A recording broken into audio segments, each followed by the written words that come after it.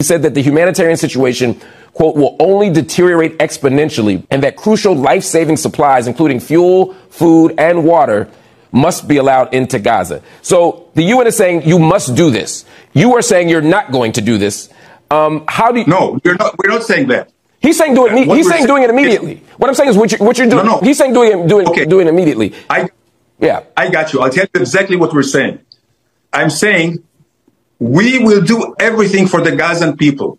Once and now we demand immediate surrender, unconditional surrender of Hamas. If Hamas people come out with their hands up and clear their weapons, believe me, everything will be restored to Gaza. It is Hamas in Hamas hands. Okay, now I understand.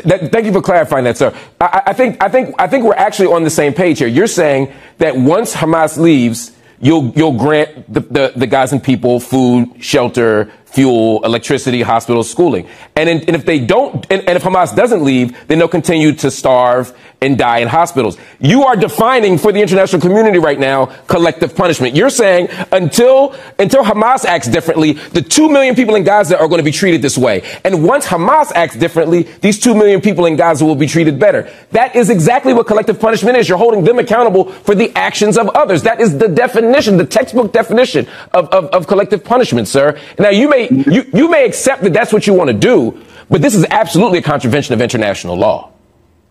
Well, I'll tell you exactly. No, had we pushed them into the wall, we're not pushing them to the wall. We want to open a humanitarian corridor so they can leave. But if Hamas, so that who can leave? Citizens? You're saying civilians can leave, but only through the Rafah border, correct?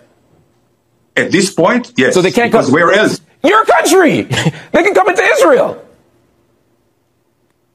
I'm telling you one more thing I want to say. I want you to address that point. Don't just smile, sir, respectfully. You're saying you're making a corridor. They can go to Egypt. You're bombing them. You say you want to save them, but they can't come in. First of all, I'm not smiling. I'm crying.